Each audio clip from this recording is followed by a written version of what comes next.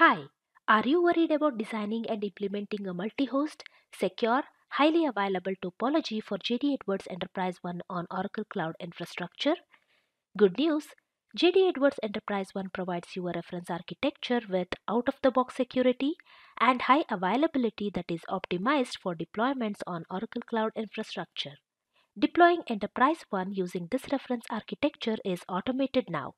Just use this architecture and scale your Enterprise One servers depending on the number of users and the transactions. Let's see how easy it is to set up Enterprise One using this reference architecture. Log into the Terraform staging server and launch the infrastructure provisioning console.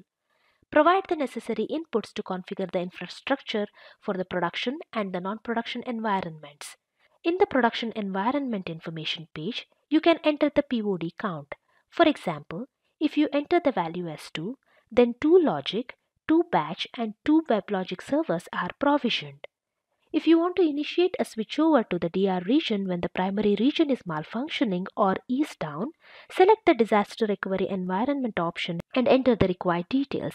Click Finish. This initiates the Terraform scripts and automatically configures and provisions the necessary infrastructure required to set up Enterprise One.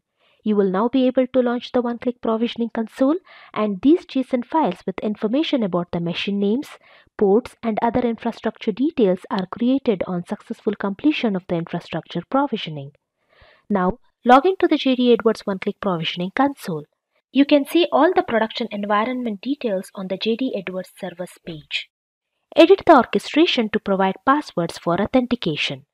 Add the non-production environment details manually if required. Now you are ready to deploy your orchestration.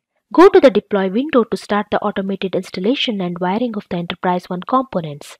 Review your deployment plan and start the deployment. The automated deployment process takes a few hours depending on your orchestration. There you go. You are now ready to log into Enterprise One and start your work. Visit us online at learnjd.com. Thanks for watching.